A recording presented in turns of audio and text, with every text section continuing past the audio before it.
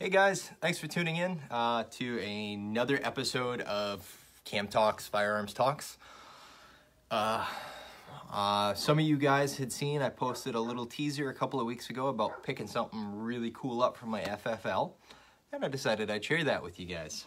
So, I'm sure you've seen my posts about my friendly Smith & Wesson AR-15, one of my favorite pig hunting rifles.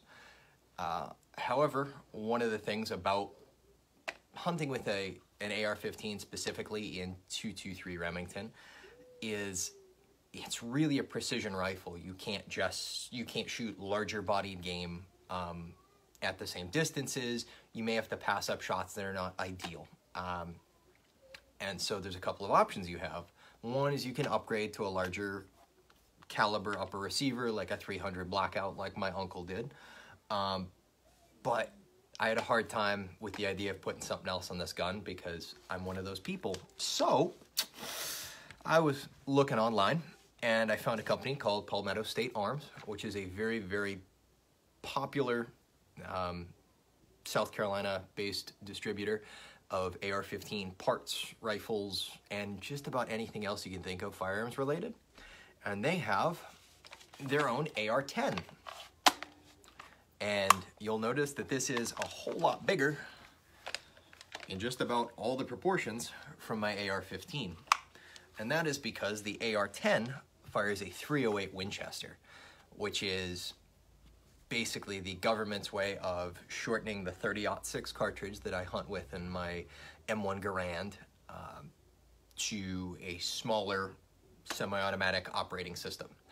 So what the U.S. government did is they put out a contract in the late 50s looking for something that would have the stopping power of their .30-06, but be smaller and lighter. And they came out with the 7.62 by 51 NATO or the .308 Winchester, as it's more commonly known. There's some little variations between the two, but nothing that we're going to worry about for this video. And Eugene Stoner, the guy who created the AR-15 and a handful of other firearms, started with building the AR-10 because he wanted something the U.S. Army was going to use.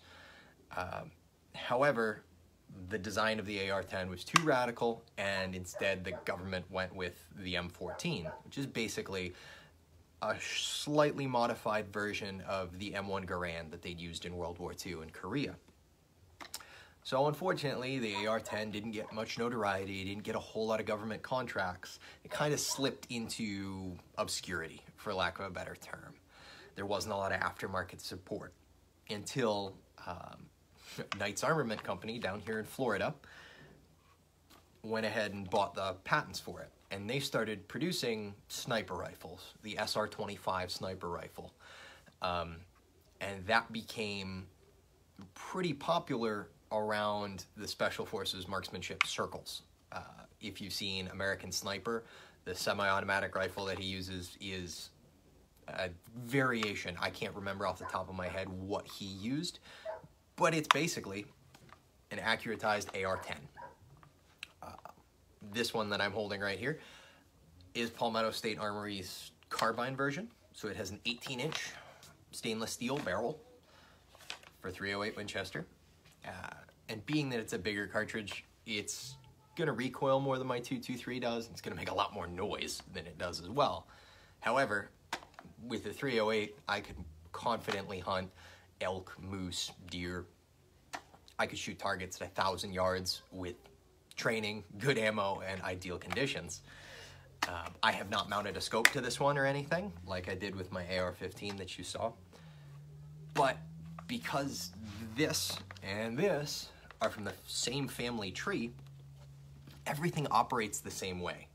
So now for about the same amount of money I would spend on a regular hunting rifle, I have a rifle that has the same detachable magazine as my AR-15 style, same layout, same collapsible stock so I can adjust for different types of shooters, same safety controls, just like you have on the AR-15, just the switch button where your thumb is, if you happen to be right-handed.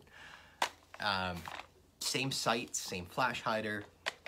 It's basically just a beefed up version of the same gun. or I should say the AR-15 is a trimmed down version of the same gun. So I'm really excited to have this piece, really excited to share with you guys about it. If you have any questions or would like to know more about the 308, about the AR-10, AR-15, hunting in general, let me know. Drop me a line, shoot me a message, stop me in the store, whatever you need to do. I appreciate it. You guys have a great day. Thanks for tuning in. And finish.